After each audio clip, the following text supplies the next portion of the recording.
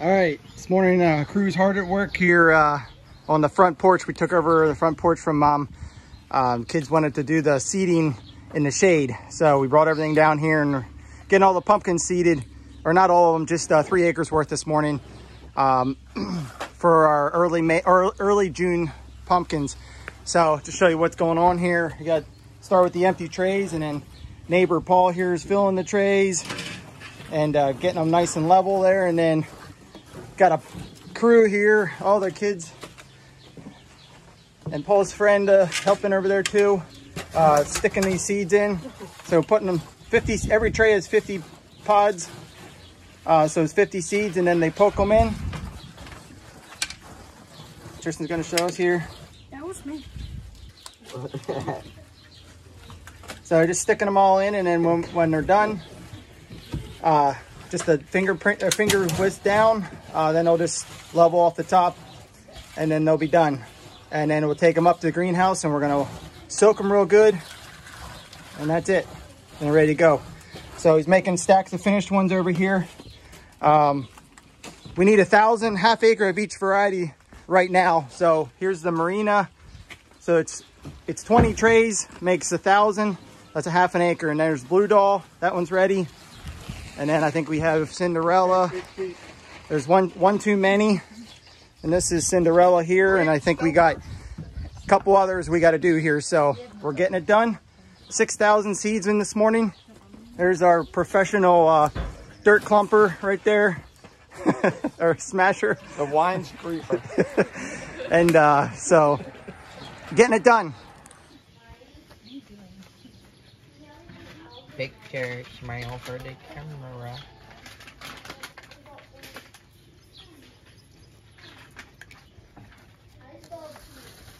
It's almost like they know what they're doing or something.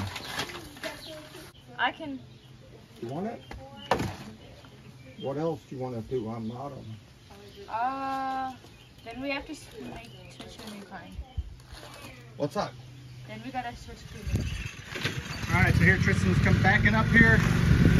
We're gonna load up. He already took one load up. 2,000 seeds, I think, on the first one. We got 2 more trips to make, 4,000 seeds here, plus another 500 that we did. So it'd be total 6,500, but running them off to the greenhouse with the gator.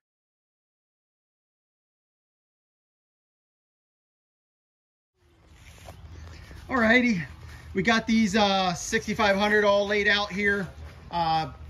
Each group here is 1,000. Each group is its own variety. We got them marked, try to keep track of what they are. So when they all come up, sometimes it's really actually hard to tell the difference between them, or to remember which one's which from year to year. So I got an aisle in the middle here where I'm gonna have my hose running up through, because we're gonna need to water these for the next solid 10 to 14 days, probably 2 weeks before they're totally ready to plant. Just depends. Some varieties are quicker than others, so we'll see how they come. My goal is to be ready for this first batch by beginning the first week here in June, so like June 3rd, June 4th. Be ready to stick these in. That's my goal. So, and then in 2 days we're gonna do another batch, and then those will be, middle of the week, that first week, and then another batch on Saturday, which hopefully will be the end of the next week, kind of give them a little space in there. So, all right, I gotta get some water on these. We just set them down into groups, and we're gonna get them soaked real good. I'm gonna do that probably twice. They're real soaked. One, to hopefully keep the mice, if it's real nice and wet, hopefully the mice aren't as interested in finding them. Also, it's really hot today, so want to get these nice and soaked so the germination can get me in, and we can maybe 2-3 days here we can see them popping out. So we're gonna get that started. So as you can see, just yesterday we got this flower greenhouse completely empty.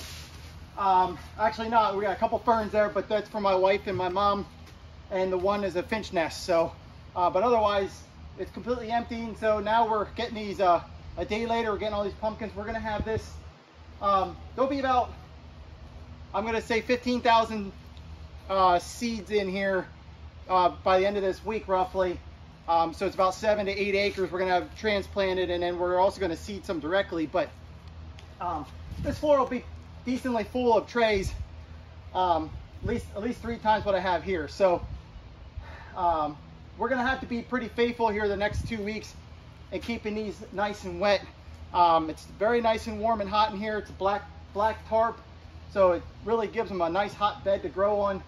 But there again, it dries out pretty quick too, so we'll have to water these, especially once they sprout and they're coming up. We'll have to keep them nice and wet, you know, at least 2 times a day probably, on sunny days, maybe once on a cloudy day. But so it'll be a job, but saves a lot of money to grow these. I don't have any water yet. I'm waiting for my son to start my pump down at the pond. I thought it was coming, but I don't have it yet. I gotta wait a few minutes.